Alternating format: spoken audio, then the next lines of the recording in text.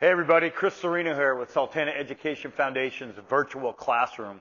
Today we're going to be showing you a really famous and really cool image by artist John White of the town of Pomeiock. Now John White was one of the founding members of the ill-fated colony of Roanoke, and he traveled to the outer banks of what we today would call North Carolina in 1585 and made this watercolor image, part of a series of watercolor images he made of the Carolina Algonquins.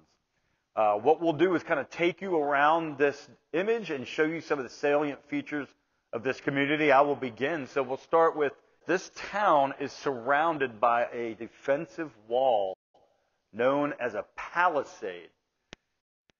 So what this indicates, which is very interesting, is that these native people were definitely fearful of raids, whether it was from other tribes, right? So think of the work that it would have taken in a land without steel tools to cut down and delimb and then dig post holes for all of these trees.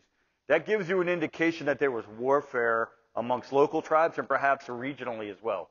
You can see here there's one entrance in and one entrance out. So that, again, is for defensive purposes. And the artist in this case left gaps between the poles so we could see into this scene. In real life, that would have been really tight and made it really, really hard to get into. Another thing that's kind of neat is this communal fire. So we know that in a lot of Native American communities, there was a central fire pit that might be used for religious ceremonies. It might be used to cook large stew pots and have a communal meal. So those are just a couple images. To show you the rest of this image, I'm going to introduce you to my friend and colleague, Mr. John Mann. All right, thanks, Chris. So in this painting, we can see a lot of houses kind of tightly clustered together in this circle. So this was obviously a group of people that needed to rely on each other for survival, strength in numbers. And as you look at these houses, these long houses, some of them we can almost see inside. They've left the side open. Either the artist did that for our benefit, or it was actually the siding was able to be removed and then restored. So these long houses would have been formed using bent saplings, lashed together at the crosses, and then the outsides would have been covered either in mats of grass or even bark from trees.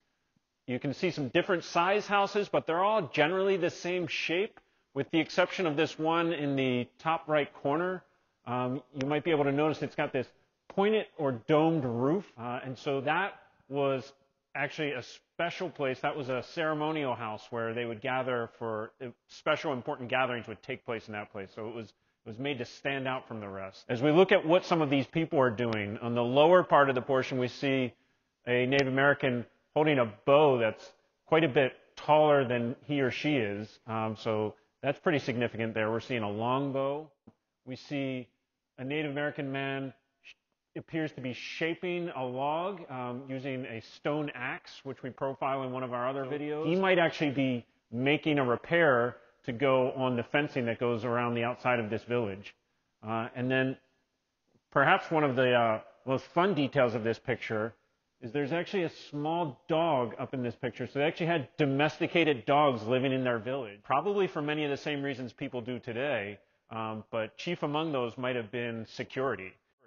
If you're all sleeping at night and someone's creeping around the outside of this village, that dog might be your first warning.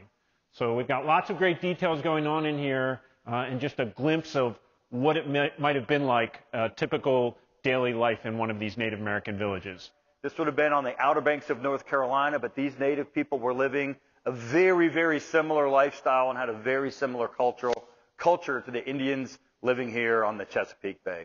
That's all for today's virtual classroom. I hope you'll join us for some more cool videos.